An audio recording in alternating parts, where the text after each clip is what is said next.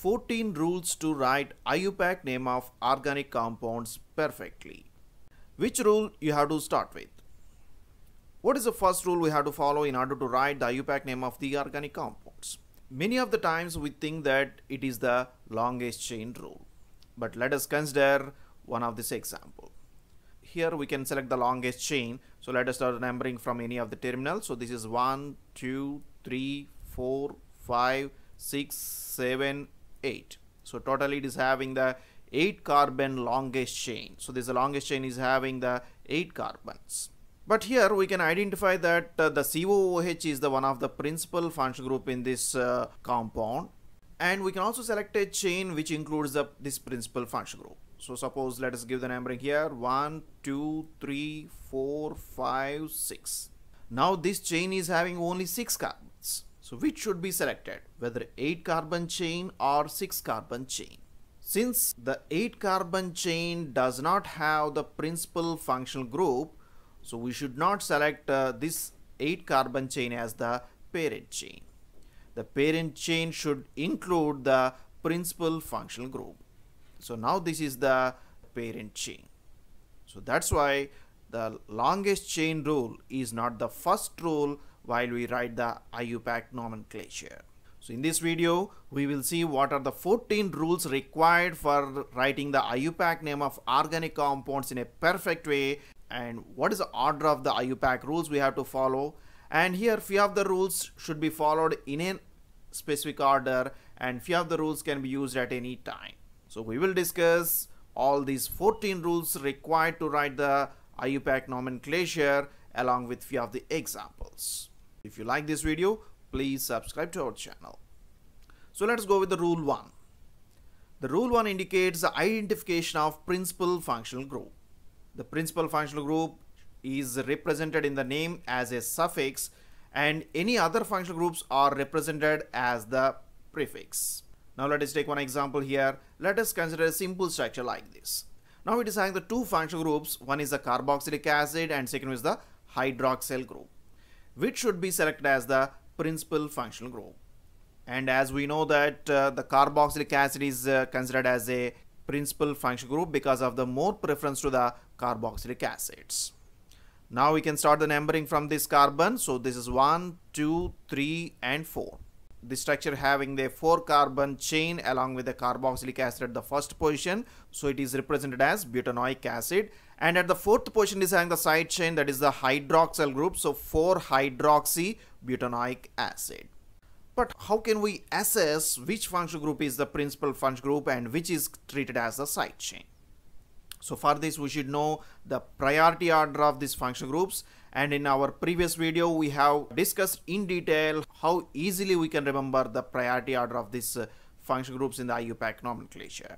Here the carboxylic acids are given the first priority, and then they are followed by sulfonic acids and their derivatives. And after this sulfonic acids, the acid derivatives like the anhydrides, esters, acid halides and amides are given the preference. And after this, the derivatives of these amides, for example in the amide the NH2 is substituted with another NH2, it becomes hydroxides. So hydroxides, imides, imidines are given the next preference. These groups are followed by nitriles. Nitriles are having the triple bond, and then this is followed by the functional groups having the double bonds like aldehydes and ketones. Finally, the priority order ends with the functional groups having the single bond like the alcohols, thiols, amines, imines, hydrogens and ethers. Ethers are considered as the least preferred functional groups, and they are always considered as a side chains in the IUPAC nomenclature. So once we know this priority order, we can easily identify the principal functional group. By this we can fix the IUPAC rule 1, that is the selection of the principal functional group. Now let us go with the rule 2. Rule 2 is the selection of the parent chain. And once we identify the principal functional group, we can select the parent chain, which is nothing but the longest possible chain. So a parent chain should be selected in such a way that it includes the principal functional group and it is again the longest possible chain. So let us consider one example here. So here carboxylic acid is the principal functional group, and we can start the numbering here 1, 2, 3, 4 and 5. Now we can identify a 5 carbon chain containing the carboxylic acid. Otherwise, we can also give the numbering like 1, 2, 3 and 4, that is a 4 carbon chain. But here the parent chain should be longest, which includes the principal functional group. So the first one should be selected. So it is considered as a pentanoic acid. Now this pentanoic acid is having a side chain at the third position. So 3-methyl. So 3-methyl pentanoic acid. Let us consider another example here. So here the principal functional group is the aldehyde CHO. So you can start the numbering from the aldehyde. So this is 1, 2, 3 and 4. Now we have a parent chain with the 4 carbons. But we can also give the numbering in another way like 1, 2, 3, 4, 5. Now this chain is having the 5 carbons. As we have already discussed, the parent chain should be longest chain, which includes the principal functional group. So here even this 5 carbon chain is the longest chain, but it does not include the principal functional group. So it is not considered as a parent chain. But the what of the 4 carbon chain which includes the principal functional group is considered as the parent chain. Now this compound is having the 4 carbons with aldehyde, so it is considered as the butanol. And this butanol is having a side chain at the second position, which is nothing but the ethyl. So 2-ethyl. So the name of this compound is 2-ethyl butanol. In this way, we have to select the longest chain which includes the principal functional group. If a chain is longest but it does not include the principal functional group, it should not be considered as the parent chain. Rule 3. Selection of the parent chain from more possibilities. Let us consider this case. So here 2 functional groups are there, carboxylic acid and aldehyde. According to the priority order, carboxylic acid should be given the preference. Now we can start the numbering from the carboxylic acid. So this is 1, 2, 3, 4, 5. So now this chain is having the 5 carbons. Otherwise, we can give the numbering like this 1, 2, 3, 4, 5. Now this chain is also having the 5 carbons. So which chain should be selected as the parent chain? So here we can see some of the criteria for selection of the parent chain from more possibilities. So according to the criteria 1, we have to select a longest chain with the maximum number of the principal functional groups. And if this criteria 1 again is having the 2 possibilities, we have to go for the criteria 2. Longest chain with maximum number of any functional groups. And again, if it is having the 2 possibilities, then we have to go for the criteria 3. The longest chain with the maximum number of side chains. So let us take the same example here. Now it is having the carboxylic acid and aldehyde. Here 2 chains are there with the same length, that is 5 carbons. Then we have to go for the criteria 2, that is the longest chain with maximum number of any functional groups. So here this chain is having the 2 functional groups. On the other hand, other chain is having only 1 functional group. So this is selected as the parent chain and this is not considered as the parent chain. Now this compound is have a 5 carbon carboxylic acid, so it is called as pentanoic acid. And at the third position it is having a side chain 3-ethyl. And 5th position it is having an aldehyde. When it is considered as a side chain, it is given as an oxo. So there is 5-oxo. So 3-ethyl 5-oxo pentanoic acid is the name of this compound. Let us consider another example. Now here we can select the parent chain here 1, 2, 3, 4, 5. Otherwise we can give the numbering to this same compound in another way 1, 2, 3, 4, 5. We can observe 2 possibilities and there is no principal functional group or any other type of functional group. Then which chain should be selected as the parent chain? If we are going to give the numbering by the first one, we can observe that 1 side chain is present. But if we give the numbering by the second one, we can observe that 2 side chains are present. So according to the criteria 3, we have to select the longest chain with maximum number of side chains. Now this is having 1 side chain is not considered as a parent chain, but this is having the 2 side chains is considered as the parent chain.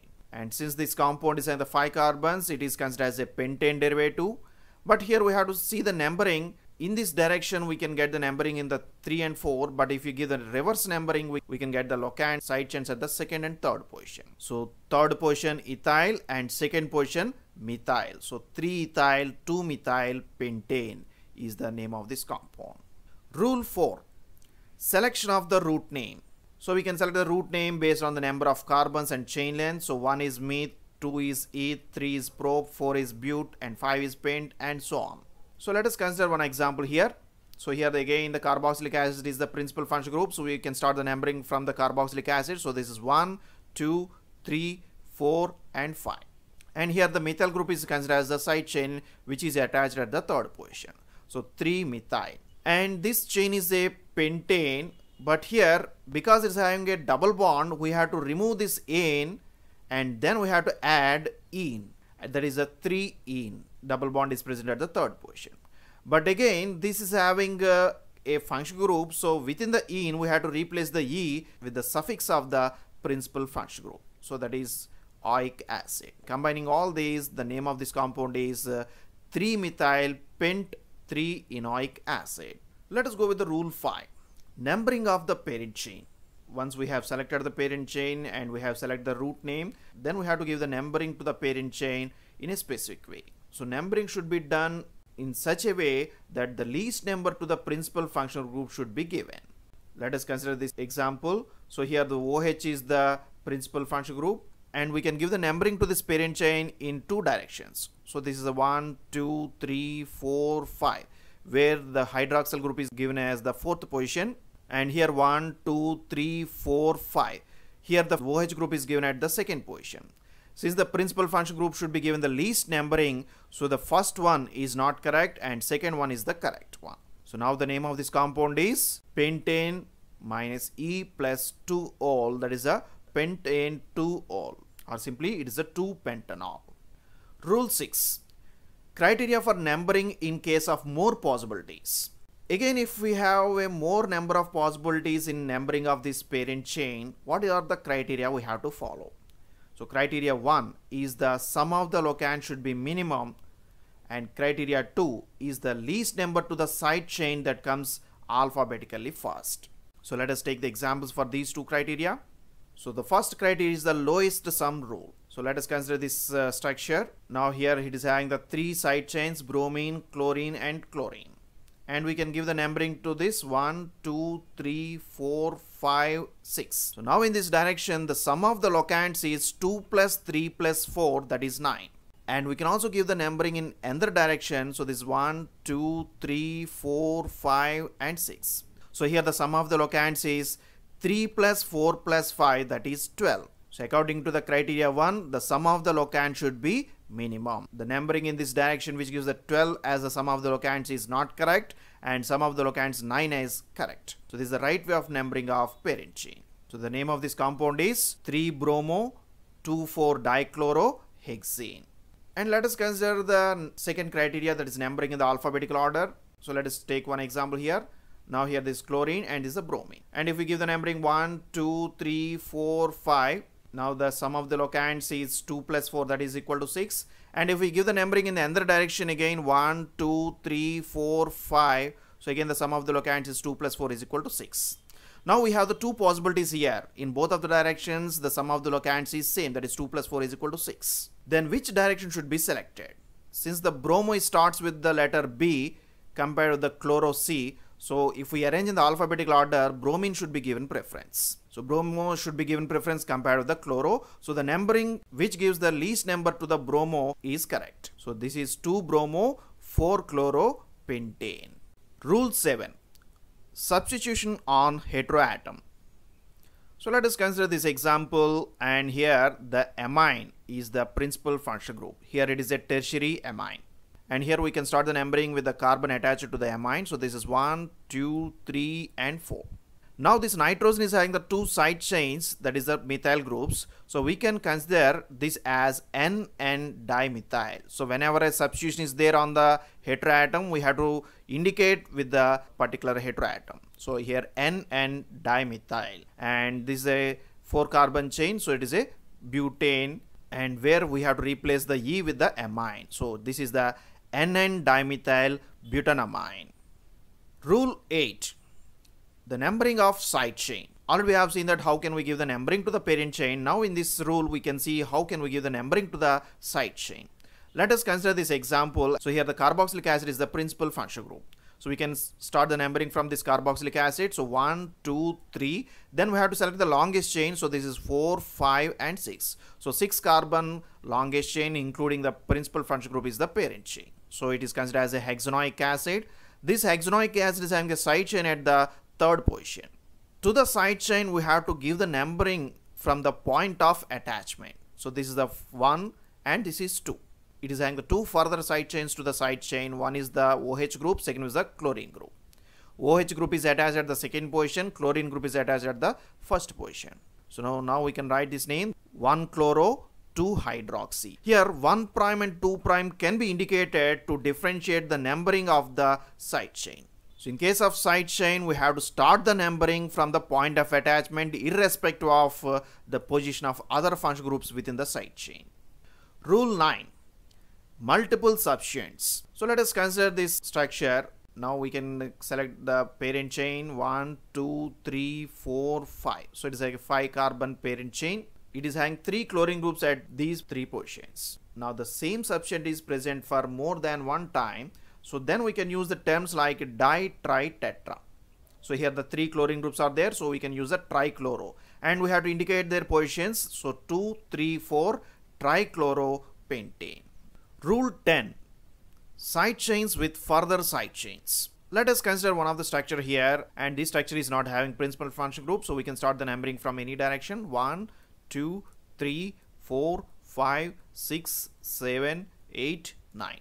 So this is the longest chain with 9 carbons, and here we can observe that at the 5th position it is having the side chain. So this is one of the side chain and this is another side chain. This side chain is having further side chain. So suppose if we consider the side chain as the ethyl group is having again the one of the group at the first position, that is a methyl.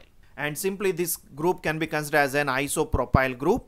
So isopropyl group is present at the 5th position. And here we can observe that 2 isopropyl groups are present. Here we should not consider this isopropyl as the diisopropyl, because this side chain is having the further side chain. We have to use the prefix like the bis and tris. Since the isopropyl group is present at the 2 times, we have to take the prefix bis. So now this name of this compound is the 5,5 bis isopropyl and nonane. So 5th position isopropyl group is present 2 times, but we have to use the prefix bis because the side chain is having the further side chains. Rule 11. Conjunction of multiple groups. Let us consider 2 aromatic ring systems are attached with a single carbon. Now both of these aromatic rings, when considered as a side chains, they can be treated as a phenyl groups. Now 2 phenyl groups are attached with a methane, so this is a diphenyl methane. Here we are going to use the term di because here phenyl groups are attached with an alkyl group like the methane. But now consider this structure. So here the 2 phenyl groups are directly attached without any carbon in between them. Then we have to indicate the rings by the terms like bi, ter and quarter. Because here 2 phenyl groups are there, so we have to take the bi as a prefix and this becomes biphenyl. Phenyl is treated as a radical, but here biphenyl is not a radical, it is a name of the compound. Since we are going to use the bi, which indicates that phenyl groups are attached by single bond. In this way, when the rings are attached without any carbon between them, we have to use the terms like bi, ter, quarter instead of the terms like di, tri and tetra. Rule 12. Arrangement in alphabetical order. So if we consider this structure, we can give the numbering 1, 2, 3, 4, 5, 6. It is having the side chains like chlorine, enter chlorine and bromo. So when we are arranging the alphabetical order, bromine comes first. So 3 bromo, 2, 4 dichlorohexane. In this way, what are the names of the side chain should be arranged in the alphabetical order. Rule 13. Alphabetical order and includes and excludes. So while we are giving the alphabetical order, which type of term should be included in the alphabetical order and which type of term should not be included in the alphabetical order. So let us see the excluded terms. Terms like bi, ter, quarter are not considered. Similarly, the terms like di, tri, tetra are not considered. And similarly, secondary and tertiary terms are also not considered while we are giving the alphabetical order. But few of the terms are considered in the alphabetical order. So let us see what the terms which are included in the alphabetical order. So when we take the prefixes like the cyclo and benzo, similarly 1H, 2H, any of the indicated hydrogen should be considered. And when we use the terms like iso and neo, they should be also considered in the alphabetical order. Rule 14. Naming of radicals. So if a side chain is attached by single bond, it is called as univalent and we have to indicate by the suffix YL.